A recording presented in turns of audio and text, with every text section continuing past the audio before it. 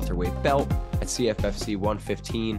Let me ask you, where did you train for this fight? Were you at MMA Masters for the most part? Yeah, MMA Masters that's my gym. That's my family. So I moved down to MMA Masters like 6 years ago, specifically to come to that gym and turn pro. And I was only supposed to come down for like 2 weeks, try it out, and ended up moving down here, and never went back. That's awesome, man. And I mean, it's an absolutely stacked gym. For the casuals watching who don't know, just name drop some of your like coaches and training partners and people you share the space with. Well, my head coaches is my striking coach is Cesar Carnero, and my jiu-jitsu coach is Daniel Valverde. Well known, world renowned coaches. They've built champs with Amanda Nunes, Danny Chavez, Colby Covington. Mm-hmm. And yeah, so those are my coaches, man. So just that alone is world class. So then my training partners, don't even get me started, man. I'm Colby Covington's main training partner, Miguel Baeza, Danny Chavez, Nico Price stops by the gym, and a huge stack division of like killers who you're gonna know their names soon. Right now they're on the come up. So I mean, the gym, the energy is crazy, man. It's a new 170 every round for me. So you're Colby's main training partner? I didn't know that. Yeah, pretty much. So let me ask you, because I'm a huge Colby fan. Awesome.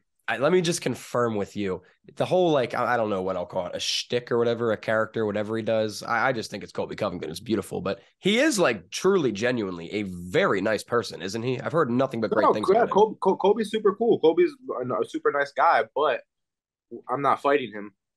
You know, Right, so yeah. that like everybody talks shit about his character, but at the same time, he's fighting this guy. That's why he's talking so much shit to him. He's a great guy, you know, but when you're across the cage from him, expect some war, expect some shit talk.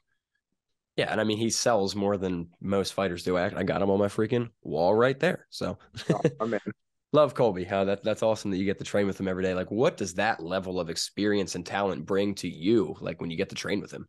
Dude, it's like it doesn't even hit me sometimes. Like it's incredible, man. Like that's what gives me so much confidence, like in this fight and just about in every fight that I've had, like while he's been my training partner. It doesn't get better than that. I'm training with the number one guy every day, pushing him, he's pushing me, and plus the whole other squad of killers that I got there. It's like it's good, man. It's a blessing. It's a blessing. Yeah, man. So last question I'll ask you about Colby here, and if you can't say, you know, just tell me to shut up. I'll buzz off. But rumor is he's fighting Hamzat soon. Is that buzz floating around the gym at all? No, I can't say. Okay, cool. I'll buzz off.